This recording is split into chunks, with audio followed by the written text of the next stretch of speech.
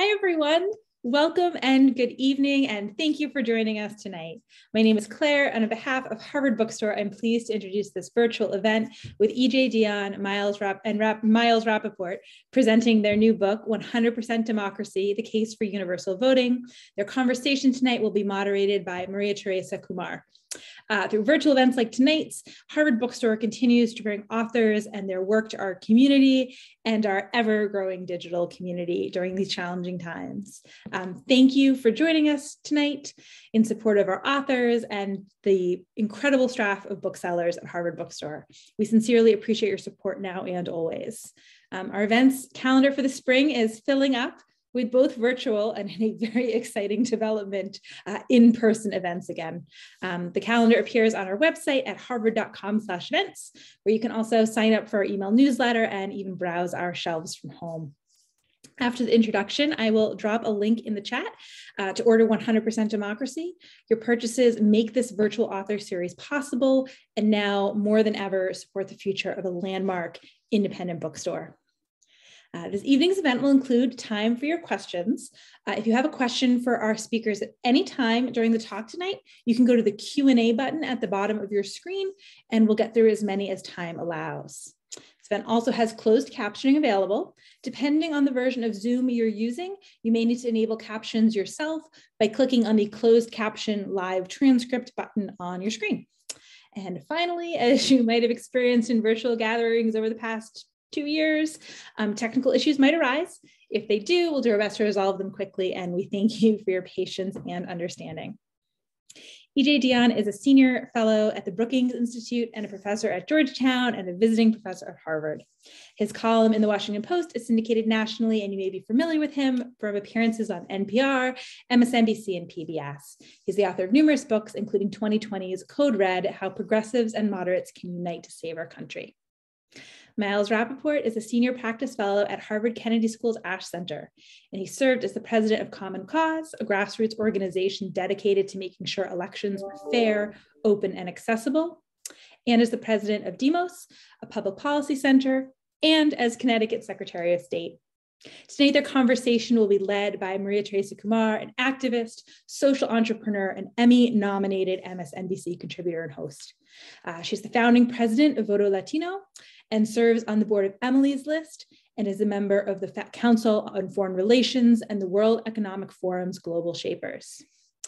For those of us keeping an eye on voting restrictions like SB1 in Texas, it feels like we're in a moment in which access to voting is being made more onerous and more restrictive, and that the idea of increased voter turnout feels like a pipe dream.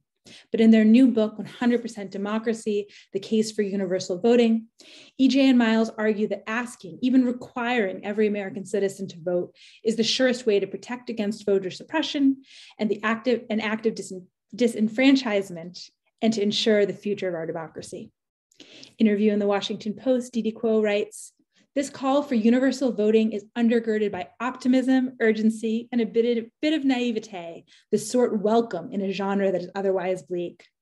100% Democracy argues that we are in a time of democratic renewal based on the surge in voting in 2020. Dionne and Rapoport want us to think big, to envision a world where voting is easy and routine. They imagine a future built on civic participation and pride, rather than one built on democratic subversion. Theirs is a compelling case for a radical idea, one that might even have deep skeptics shrugging and asking, why not? And Publishers Weekly says that backed by copious data and a firm grasp of the legislative process, this is a cogent call for rethinking the electoral process." And so now I am thrilled to turn things over to tonight's speakers. The digital podium is yours, María Teresa, EJ, and Miles. Claire, thank you for that incredible introduction, but I have to say, I would be remiss if I did not underscore what was missed from my bio. I am a proud Harvard Kennedy School grad, so it's wonderful to be in community with all of you. I am here with two of my very favorite people because we have conversations like this. Thank you for those who are joining us. There's not a more important moment than to have the conversation about a 100% democracy, the case for universal voting. I'm so happy to have such a great turnout, and thank you to the Harvard Bookstore and Claire for such really an impeccable introduction of all of us here. I'm overjoyed to be here tonight, not because voter participation is such a critical topic for our democracy, because I get to get into a conversation with two of the smartest, sharpest observers of our political system today, Dionne and Miles Rapoport. And I don't say that lightly. I say our political system, and not just politics, because I think EJ and Miles both have a real gift for seeing way beyond the horizon and of the day-to-day, but really looking around the corner. What is happening? What are we talking about when it comes to political gamemanship in Washington? And what can we really do to make things happen? How do we shake it up? I think we could all agree that the last couple of years have shown the fragility of our democracy when we are not participating. But in this conversation tonight, we're going to be able to demonstrate that not only are Americans participating, we're participating in record numbers. And as a result, a few folks are spooked by it.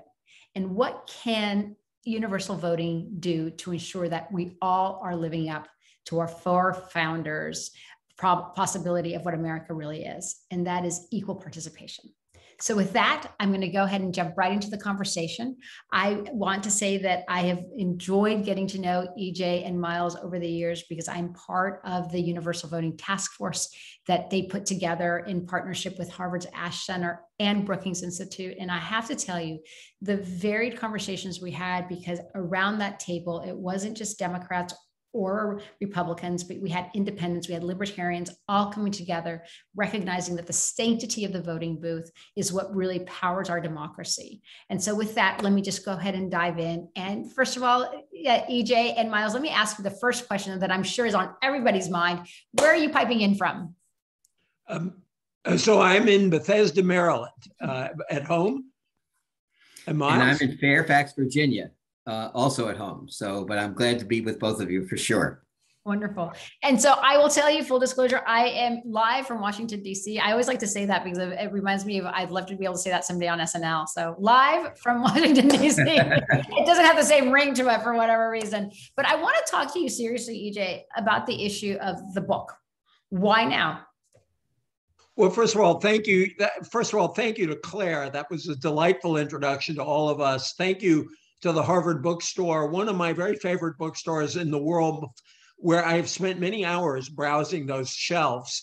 And to María Teresa, if I didn't know she had about 5,600 different commitments after that incredibly kind introduction, I'd say, María Teresa, come to every event we do for the next couple of months. That was so kind of you, and it would be great to hang out with you anyway. And María Teresa has done so much to foster political participation in our country. Why did we write this book? We wrote this book because growing out of the work of the working group we established, spearheaded by Miles, to find a kind of game-changing idea that might get us out of the morass of the voting wars. And there are two broad reasons why we think that the United States should adopt a system similar to the one that's been in operation in Australia for 100 years. So there's real proof of concept here. Right. And in 24 other countries around the world. The first is, we don't think elections should be like exclusive dinner parties. Think about how campaigns work right now. There is an A list of likely voters, and then there are B and C lists of voters whom the political consultants say they probably won't vote, so it's not really worth your time to communicate with them. So we spend all our time, our candidates spend almost all their time to begin with, communicating largely with a fixed group of voters. That has a number of effects on our campaigns. One is that you spend all your time trying to engage your base. And as a term Miles has taught me, you enrage to engage. And that has certain effects on our politics.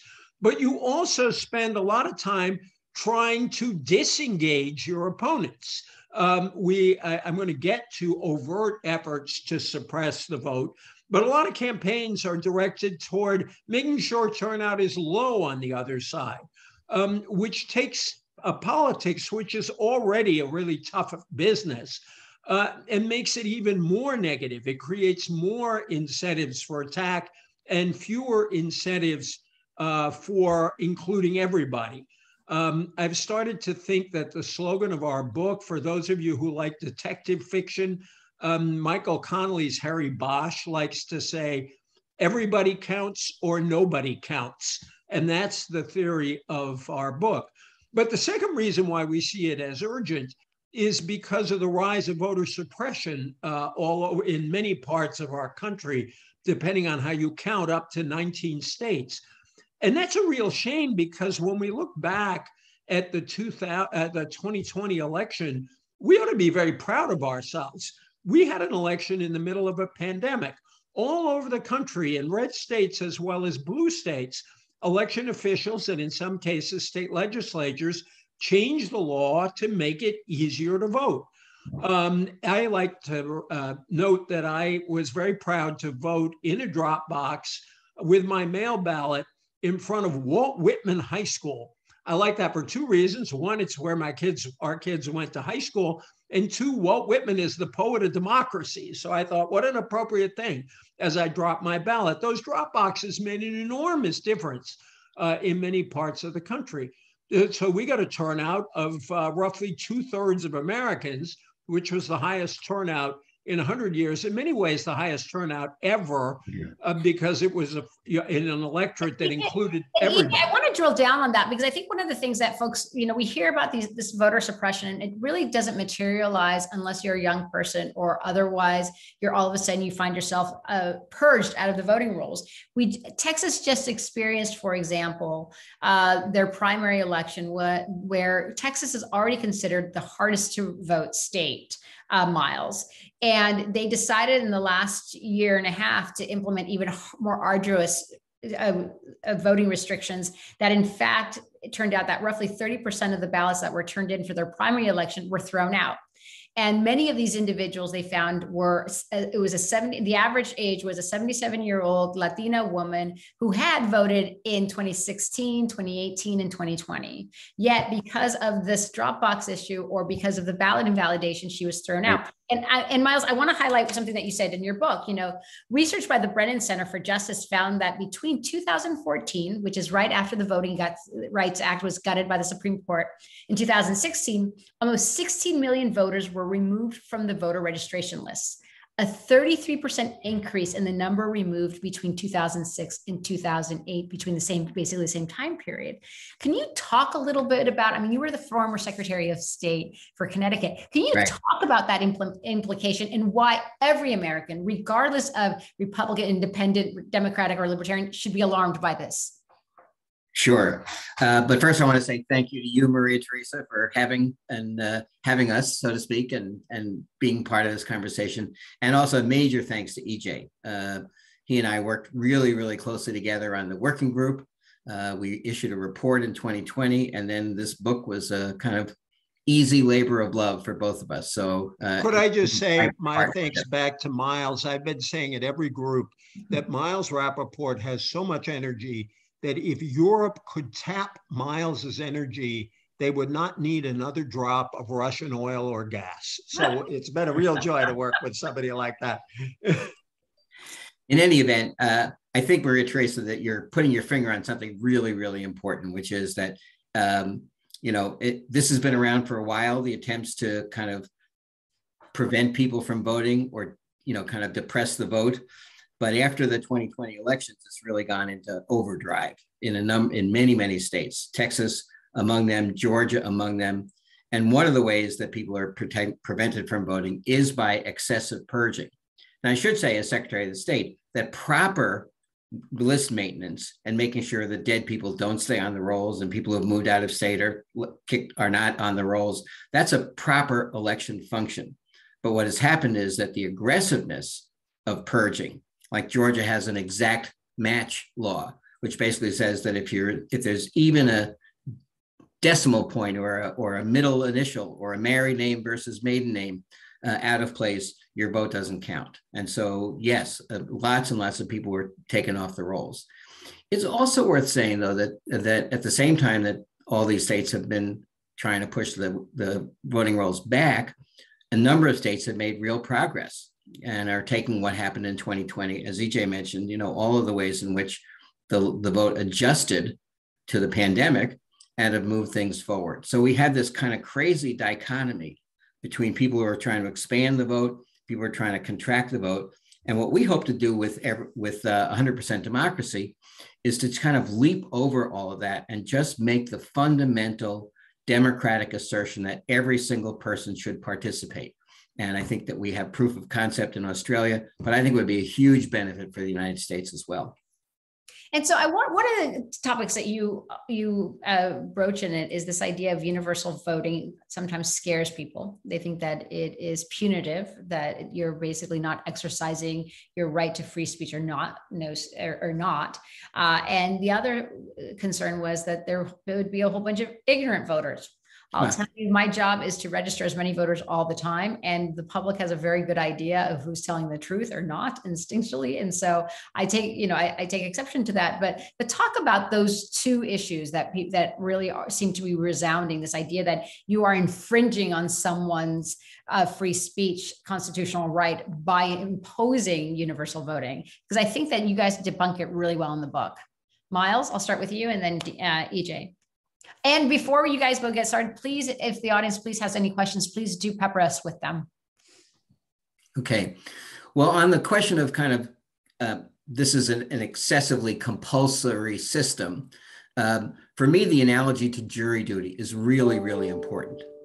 I've grown up all my life that when you are called to serve on a jury, you're required to serve. It is a required civic duty. And the reason for that is that we want juries to be genuinely representative of the population as a whole, a jury of your peers. I think the exact same logic applies to voting, which is we do want, and everyone should want that the decisions that are made about government and about those people who are going to be in government should be made by a fully inclusive, fully representative sample of the people of the country. And that's not the case now. So we think that having a requirement to vote, which we have in many, many other walks of life, would also be a fundamentally fairer way to have an election. And we are very careful in the proposal, as you know, Maria Teresa, from participating in many of those conversations, that we are not doing this to punish people. We are doing this to create a culture of voting that everyone feels a part of. And that's clearly what they've created in Australia, where with a very efficient registration system, 96% of the population is registered. You have a duty to register, but the government registers most people, and 91% of them participate. We have very light touch enforcement. The way we would do it is roughly the way they do it in Australia, is more or less the way they do it in Australia. If you don't vote, you get a notification in the mail saying you didn't vote. Their fine is about 20 Australian dollars. It's about 15 bucks on the current exchange rate. We don't want a fine bigger than 20 bucks. It's not a criminal fine. We don't want to have a Ferguson problem, so it's not compounded. There's no interest. You can pay it with an hour of community service. But when you send back your form, if you give any reasonable excuse for why you didn't show up, you don't pay the fine. In Australia, in the end, only about 13% of non-voters ever actually have to pay the fine. So this is not a big brother deal here. But just to make sure, we also propose in a great American tradition that you can file for conscientious objector status. If you have some deep objection to participating in the political process, you can declare that. The other thing we do is you don't have to vote for anybody. We don't think the government tells you have a right to make a choice between Miles Rapoport and María Teresa Kumar. Boy, that would be a hard choice for me. If you don't like either of those, even if I can't imagine that, you don't have to vote for anybody. You can cast a blank ballot, you can scroll whatever you want on the ballot. And then just to make triple sure, we would add a none of the above option. So no one has, this is not compelled speech. You only have to participate in the election. And we think that's the best way to defend voting rights, because then the whole system is geared to make it as easy as possible for everybody to do their duty. And what you in the book, you basically also explain that basically the onus all of a sudden comes for parties to actually compete for those votes and to ensure that the system works. And I also thought one of the things that was super fun that Voto Latino has implemented a long time ago was basically party at the polls. This idea that it is a celebratory event, that we're celebrating democracy in our community. But I do want to ask, and this is, this is from Neil Pepper in the audience asking, how far does compulsory voting actually go? How is it a recent idea? How far in the past does it go? Miles. Well, it's interesting. For those people who are anywhere near the Harvard bookstore and physically, Massachusetts has actually an amendment to the Massachusetts Constitution, which says that the legislature may enact compulsory voting as long as it is secret. So that's about 120 years back. But the real example that we use most forcefully is the example of Australia, which enacted this in 1924. Actually, some of the states within Australia enacted it before that. Immediately upon its enactment, the turnout for the election went from 60% beforehand to 90% afterwards, and it has stayed there pretty much all the way through election after election. In 2019, 96.3% of Australians were actually registered to vote, and of those, 91.9% actually voted in the parliamentary elections of 2019. So that's a really astounding figure. I mean, we, as EJ said, we were celebrating at the end of 2018 and 2020. 2018 was the highest midterm turnout at 50%, and 2020 the highest presidential turnout at 66.2. Well, that's really not something to write home about. So I think this is a real opportunity. And as EJ said, the proof of concept for 100 years in Australia, people really like the system. They don't view it as burdensome. They just take it as a matter of course, and they do have the party at the polls. You're ahead of your time, Maria Teresa, but they do that in Australia. They have democracy sausages. Mm-hmm. We need a vegan alternative, of course. We explicitly proposed that in the book. Yeah, I was very impressed because you're very much attuned to the times. So by the way, Maria Teresa, your party at the polls idea, the book shows there's actually academic research on this, and it shows that parties and celebrations actually increase voter turnout. So you are really onto something. Well, and I hear that food, basically, if you're in the dorm room, food will get you out of your dorm room. So it's tough, I have to tell you. One of the things that I do want to address is this whole idea of people going back and saying, but there are ignorant voters out there. One of the things that was very much by the founder of the Heritage Foundation was that he didn't want everybody voting because ignorant voters would actually change the politics that he espoused. Can you speak a little bit about this, I would say, misunderstanding of what we're trying to get at when we're talking about a perfect functioning democracy? EJ. Yeah, we really take the so-called ignorant voters argument on really hard. Mm-hmm. First, one of the things you notice is people who really hate our idea really don't like the current electorate either. And they tend to say that, these folks don't make intelligent choices, they're not intelligent. If you believe in democracy, you believe in the fundamental decency and common sense of every single potential voter, and that's what we do. There are two great books on this in political science. One is V.O. Key's The Responsible Electorate, and the other is Sam Popkin's book, The Reasoning Voter. And I love the first sentence of V.O. Key's book is the fundamental and controversial idea of this little book is that voters are not fools. And that's what we believe. But more than that, we go back to go over to Australia again. Kim Beazley, who was actually the Australian ambassador to the US, was leader of the Labour Party over there, spent his whole life at polling places because his dad was in politics. So from the time he was a little boy, he's been giving out palm cards and political information at the polls. And he made the point that you can tell the people who are real political junkies and would have voted come hell or high water, and people who may actually be brought into the system because they are required to. But as he said, those voters also take their responsibility very seriously. And he always had the sense that they were casting a ballot based on deliberation.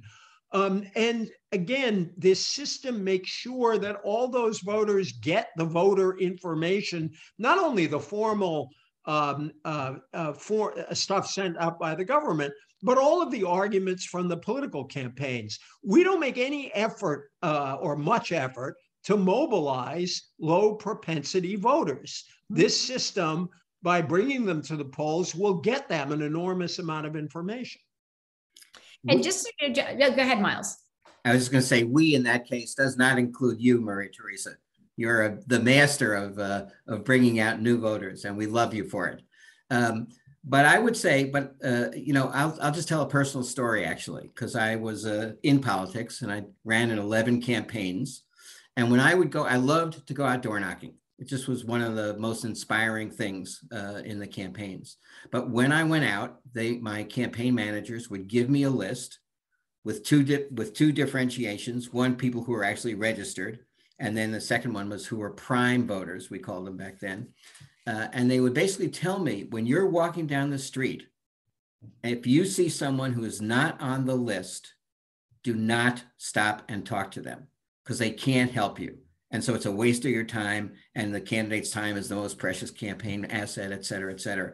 So I would literally walk down streets, and if there were 3 or 4 people sitting on a stoop, but they weren't on the list, I would just walk by them. And I felt terrible doing it. And it's, you know, and one of the wonderful things about this is that every single person, you know, out there is a voter, will be voting, and you have to make sure that all of them believe, you know, hear your message and understand your views, rather than just ignoring them and just trying to turn out more of your base than the other person's.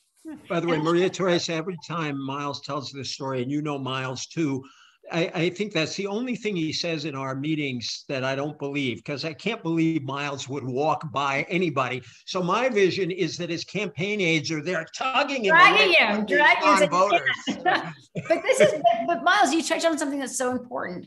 What people don't understand oftentimes is that low propensity voters include working people, and they also disproportionately include young people. Yeah. So the way it works for folks that are listening, it basically means that if you don't have a history of at least voting at least 5 times, campaigns won't talk to you. By default, the largest generation of eligible voters are under the age of 29.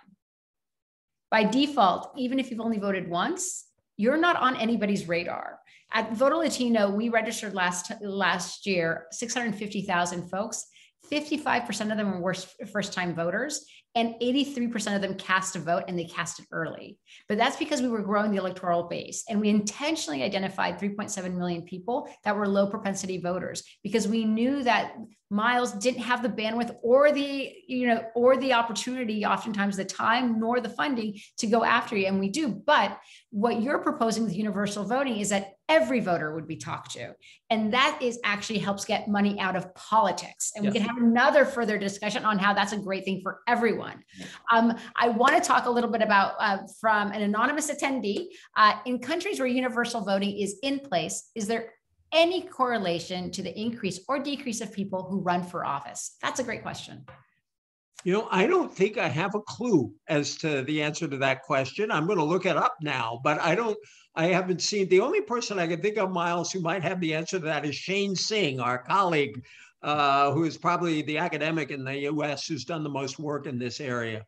So I don't know what the answer. Do you know, Miles, the answer to that question? I don't know the answer to that specifically, but it's certainly, what it does do is bring people into the process who have never been in before. Mm-hmm. And so that is the beginning of what I hope will be kind of an upward cycle. We have a vicious cycle now where people don't participate, people get more cynical, the government is less responsive, it's more responsive to the high donors than it is to the, you know, low propensity voters.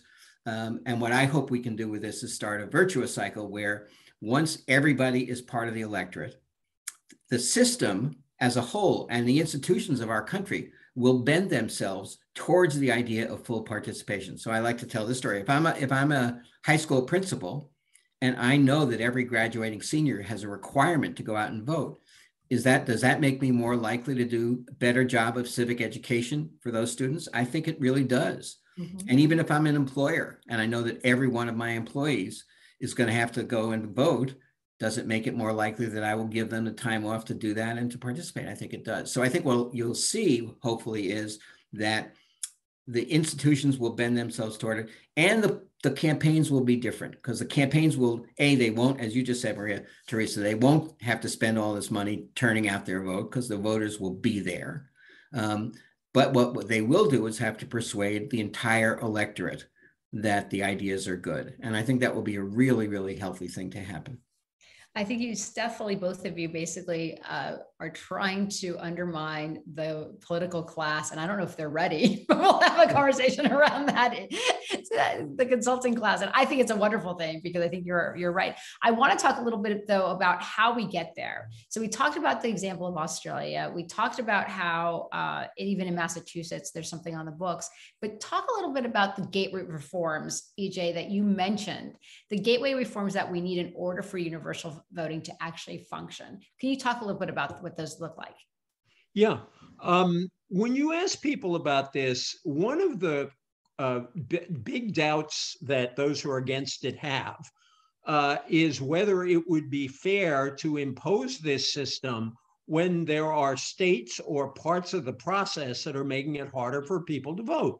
And they're right. We don't want to impose this system on top of a system of voter suppression, because requiring people to vote and then throwing up obstacles is they cancel each other out and put the citizen in a pickle.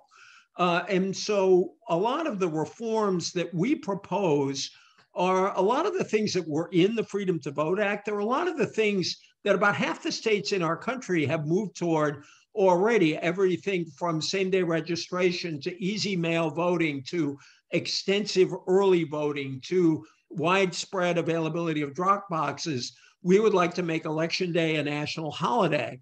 In Australia, they always vote on Saturday when most people are off, which, by the way, makes it easy for them to have very convenient polling places, because every school in the country is available for voting.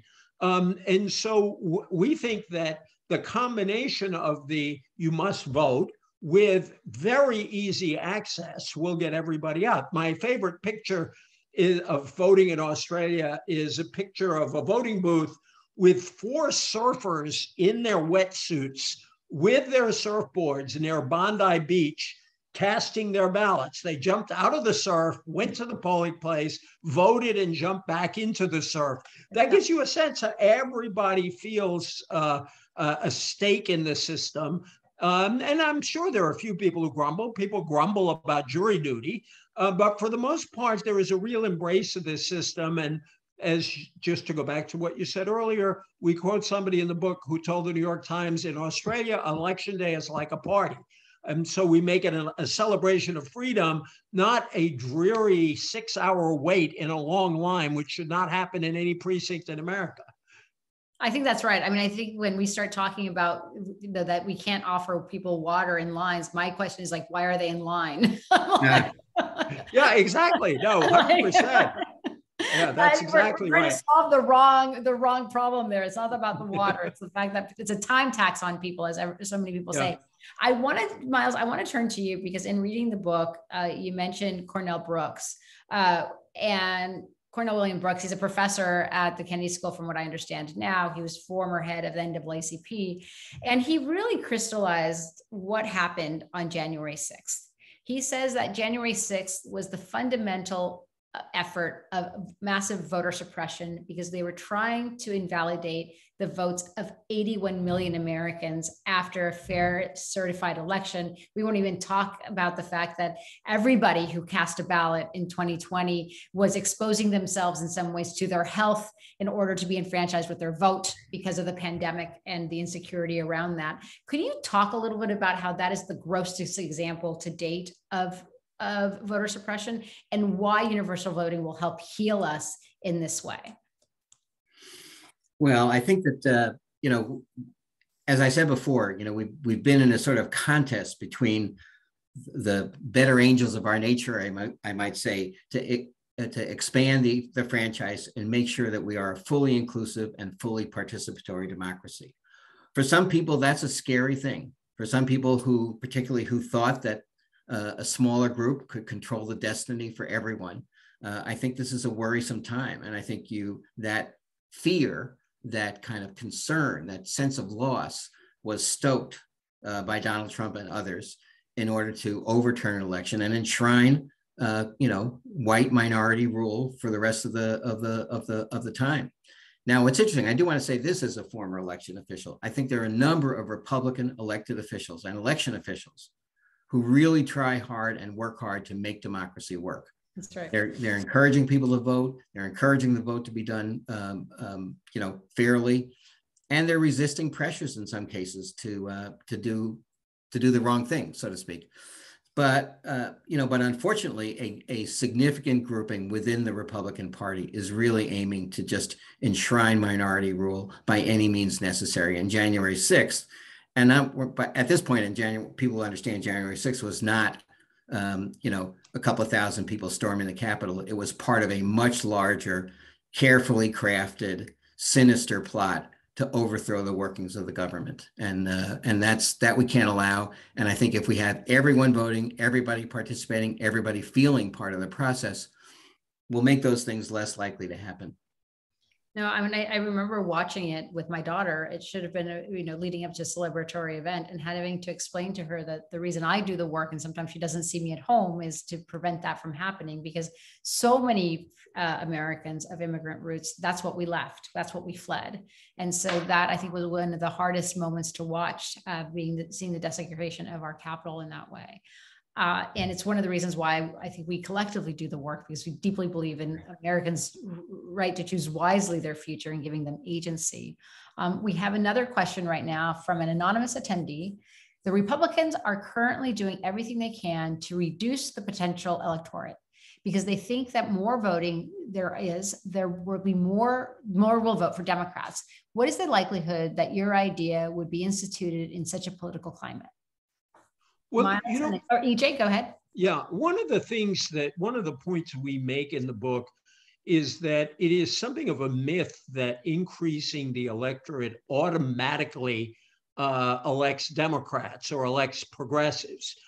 We point to the 2020 election where the Donald Trump's vote went up very significantly between 2016 and 2020. Some of that is, of course, because everyone knew the stakes were very high, but some of that was because of all of these efforts to make it easier to vote, and that included Republicans. And if you ask yourself, how in the world did Democrats lose House seats in the 2020 election? It was because there was a very significant increase in the votes of working class whites who were more in favor of the Republicans now. That's a big change from my childhood down in Fall River, Massachusetts. But the Republicans have made real inroads among working class white people. And so those turnout increases in those districts helped elect Republicans. So thing one we want to do is to make very clear that, Miles and I are progressives. But we're not doing this because we think this is a free ticket for progressives to win every election. In Australia, not only was this idea originated by conservatives, but conservatives have done extremely well in recent elections in Australia. So that's one thing. The second thing is we think, although we know this will take a lot of work in terms of persuasion, that this system, by saying everybody counts, everybody's in, would actually increase confidence in the system.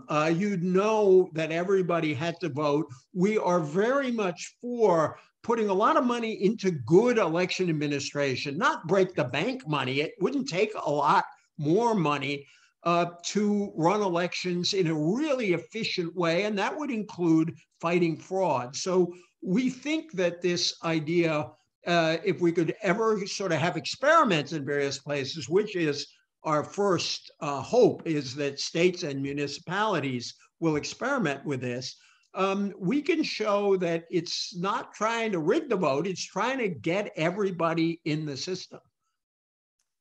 And Miles, one of the pieces of legislation that was attempted to actually pass universal voting at the more local state level was in Connecticut. How did that fare? Where are we there? Well, it's interesting. It's A bill was introduced, I should say, not passed, actually by a student of EJ's, a former student of EJ's, Senator Will Haskell, the youngest state senator in Connecticut's history. And, you know, it was in the middle of COVID, and there was a real pressure on people not to, you know, put up so-called pie in the sky bills. So it will have to be reintroduced. But I think what we're trying to do, what we're hoping to do over the next, call it 2 years, is to, one, you know, sort of get the idea out in the public debate. So we're obviously thankful to the Harvard Bookstore for making this possible tonight, but also, you know, getting people to write about it, to review the book, to think about the topic, et cetera, in the kind of journalistic and academic circles. Secondly, I am a huge believer in the fact that there is a really robust democracy movement that is developing, Voto Latino being one key anchor of same. And that what we want is for people, organizations in that movement to take this up as part of their agenda, not to supplant other things that are more immediate and more needing to be done, not to supplant litigation against voter suppression, not to supplant efforts to do same-day voter registration, but we'll make this a part of their agenda. And then thirdly, I think consistent with their role of laboratories of democracy, we're hoping that starting next year, some states and some municipalities will take the plunge, will see this as something that they really ought to try to work on. And if we can get it passed in a few places and have it demonstrate its validity and its usefulness, then I think it can spread. And that's our hope and our goal. And I think there is a bill up in Massachusetts, by the way. The two places that we know of where it's been introduced are Will's bill in Connecticut, which are an appendix in our book just to show people, yes, this can be done. And second, there's a bill in Massachusetts. We hope we'll have more next year, and these municipal experiments as well. No, that's helpful. So we do have a question from the audience, and I know that part of the universal voting, this is something we debated often, Miles and EJ, and it was what would happen if the fine was too excessive, or would this lead to another possibility of jailing individuals and then leading us back to a scenario of the former Jim Crow laws? And the question is, and they say that this is an unfair question, but it's a legitimate question that we debated a lot during the Universal Task Force. But in America, in the American climate, the excessive jailing, what would be the risk that compulsory voting would lead to more people like Pamela Moses, who was sentenced to 6 years in prison for trying to register to vote? Well, actually, I think if anybody is sent to prison, it would be the people who are trying to stop her from voting, because we would declare that she has a right and a duty to vote. I'll let Miles talk about this. We go out of our way to make very clear this is not a criminal fine, to keep it low, to give people easy ways out of it, to allow them to pay it with an hour of community service. We absolutely do not want to create a Ferguson problem. And we took a lot of advice on this, as you know, Maria Teresa, to prevent it from being like that. We're not looking for punishment. We're looking for this culture where everybody comes to accept that, yes, this is a duty for all of us. Mm-hmm. You know, the individual states or municipalities that adopt universal voting, if they do, will have to actually craft the kind of nitty-gritty details of the legislation. But our recommendation, as EJ says, is that the fine be very small, that it not be subject to— Well, you mentioned $20 specifically in the book. Yeah, right? no more than $20. Right. You know, and no interest. That it not be subject to interest, that it not be subject to penalties, and it never be the basis for a criminal warrant. So that's sort of what the scenario is. And in general, you know, and I'll make the other point, which is the other worry that we had and people that we've talked to is what happens if someone is not a citizen or has recently been released from prison and you know, has had their rights removed, and yet they get all the information about you have to vote, and so they vote, incorrectly. And again, the legislation would if our recommendations are followed, would make it very clear that inadvertent voting is not covered by the law and is not subject to any kind of penalty. In general, if you impose or if you enact universal voting on a system where people are having all kinds of barriers to voting, that's really not going to work. So what we want is for the kind of what we call gateway reforms to be adopted, to make sure that it's easy for people to vote, to make sure that the registration system is externally facing and really getting people into the process. And then we can actually get people to vote. And practically speaking, the states that might really seriously consider this will be places where they already have pretty good election laws and they already have encouraging turnout. And we think that those are the places that we'll go to first as we start thinking about really implementing this. Incidentally, we do endorse dropping that ban on former felons from voting, which was instituted initially for fundamentally racist reasons. If you pay your debt, you should get your rights back. Hear, hear. We have roughly about 9 minutes left. I wanted to open up to questions. If anybody has questions, please put it in the chat box on the question and answer. If there are no questions coming, I am an activist by nature and by heart. So I will ask you, EJ and Miles, what can someone do right now who's listening to this conversation, besides buy your book? Besides buy your book, what else can they do to help advance universal voting? Go ahead, Miles is the organizer. Miles is actually starting a campaign on this. So I think, Miles, you should take that one away. And for the fact, I didn't know this, so this is terrific. It was not a leading question. Miles, tell us, what can we do? We are actually hoping and planning that as the book gets more and more, out there and the idea gets more and more out there, that we are going to kind of stand up an initiative, which we hope to call the 100% Democracy Initiative, fully equipped with a website and where people can join into the fight. But what I hope will happen now is, in addition to, looking and reading the book, for people to discuss with other people this idea. The very first it's astonishing to me that, having worked on voting rights issues for 35 years, I had never been in a discussion of this issue ever, until I actually read E.J. Dionne's paper that he wrote with Bill Galston for Brookings in 2015. And all of a sudden it was like a light bulb went off. And I said, well, I've worked all this time to try to move the needle, and we have moved the needle.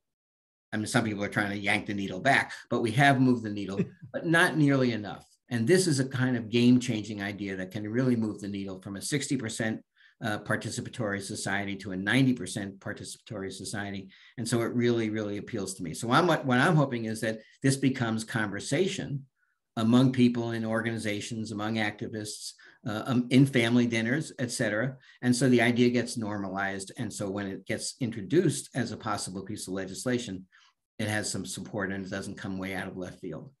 That's wonderful. We do have someone from Amira, and she is asking, as a longtime member of Common Cause, these reforms sound great. And if we could combine universal voting with public financing, the focus of campaigns would be on the ideas and policies, thus creating an informed electorate. However, how could we get around Citizens United? Must we have a constitutional amendment to address Citizens United? Well, I'd be for the constitutional amendment, but I don't think a constitutional amendment is necessary to enact versions of this were in Freedom to Vote and in For the People Act, where you have a system that encourages candidates to go with small dollar financing by matching contributions. There's nothing in Citizens United that says that the government could not create a fund. I always like the idea of taxing the PACs to do that, but there are a lot of ways. They had a lobbyist tax actually in the bill to pay for this, where your contribution of, say, up to $50 or up to $100 would be matched 5 times, 7 times through this fund. So it would become realistic for candidates to run with only small dollar financing. And we've talked a lot about, and there are real problems created by new technologies and the lies you can spread online and all that.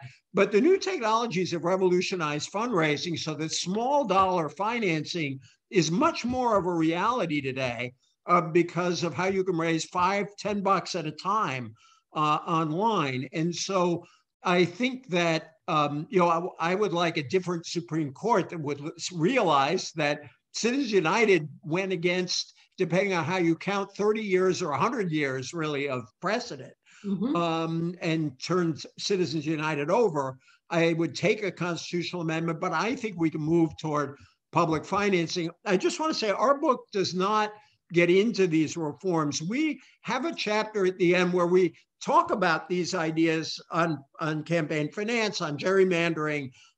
We don't like the Electoral College, Miles and I, either. We are not presenting universal civic duty voting as an elixir that cures everything that ails you.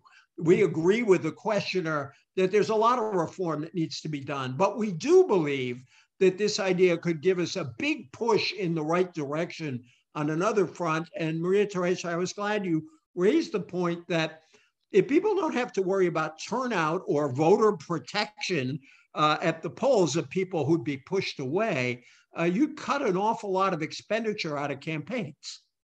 Yeah. No, and something, I read actually what you just mentioned, I think folks don't realize, and I read a piece on this a couple of years ago, that when we look at what has really broken down silos and actually created democracy is the financing of small dollar donors.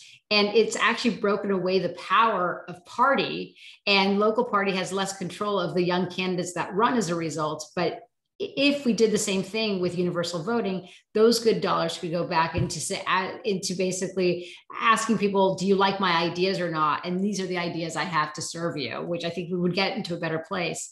We're coming up to the end of the conversation, gentlemen. Does anybody have another question before we start closing out? If not, it looks like Claire's about to pop on, but I do, what are your closing thoughts, Miles and EJ? Well, I would say this. I would say that this has given me, and I'm very appreciative of the response that we've been getting so far. It hasn't been, what are you people crazy? Are you pie in the sky dreamers? Well, sort of, but that's America. We were built on a dream, right? So, right. But the truth is, I think that this is a brand new idea that I think has the possibility to resonate and to make a really, really good discussion. So I'm thankful to the working group and Maria Teresa, to you as a key part of it. I'm delighted to be working with EJ on this. And I think that this is something that our intention is to just keep moving forward and try to make this into a hopeful look for the future. And I'll say one last thing, which is one phrase that EJ uses sometimes that I really, really like, is that this book and this idea are unapologetically and determinedly and faithful and having faith in our democracy. That's the kind of dreamer I want to be. And I just want to close. One of my favorite lines, which Winston Churchill is supposed to have said, is that Americans always do the right thing after first exhausting all of the other possibilities. And I love that line because I think that one of the greatest things about our country is our capacity for self-correction. And if you look at voting, the progress we've made since the beginning of our republic is extraordinary. We started out as a country where only white men with property could vote. And then we extended the franchise to all white men. And then briefly after the Civil War, we extended it to Black Americans. That was pushed back in acts of violence that are too similar in some ways to some of the things we're seeing today. Then finally, we gave the vote to women. And with the Voting Rights Act, we extended the franchise to all Americans. So we have taken many steps forward. We think that this system that we propose could take us the rest of the way. We've been working toward 100% democracy throughout our history. We think we can finish the job. We want people to stop having to ask, why are they suppressing voters? We want people to say, why not? Why not try an idea that works, that will make us more fully democratic, and that could turn Election Day into a great big party? I like the idea of a big, great party. Though a footnote, we weren't fully enfranchised as a country until 1974, when Latinos and non-English native speakers were actually allowed to cast a ballot. So that included a whole bunch of indigenous communities who did not. Oh, you're right. That was, in fact, we've got that in the book. There so is that. But I always highlight it because we don't realize how new to the system so many of us still are. But with that, I want to say, if people don't realize the fire and opportunity that we have before us, I hope that this conversation has enlightened you. I love the book, not only because it is really practical, but because it is solutions oriented. In a time when people kind of wring their hands and they say, we don't know what to do now, read 100% Democracy, because we actually know what to do. And it's all about living limitlessly, thinking big, being audacious, and not only fixing our democracy, but preparing it for the 21st century of those future voters. Thank you so much, Miles. Thank you so much, EJ. Thank you so much, Claire. Thanks for participating. Thank you. Thank you once again to Maria Teresa, Miles, and EJ for a great conversation, particularly for your warm words about the bookstore. And thank you to everyone out there for spending your evening with us. You can learn more about and purchase 100% Democracy at harvard.com or via the link in the chat that I put in there. And on behalf of Harvard Bookstore in Cambridge, Massachusetts, have a good night, keep reading, register to vote, and please be well. Thanks all. Thank you. Thank you. Thank you.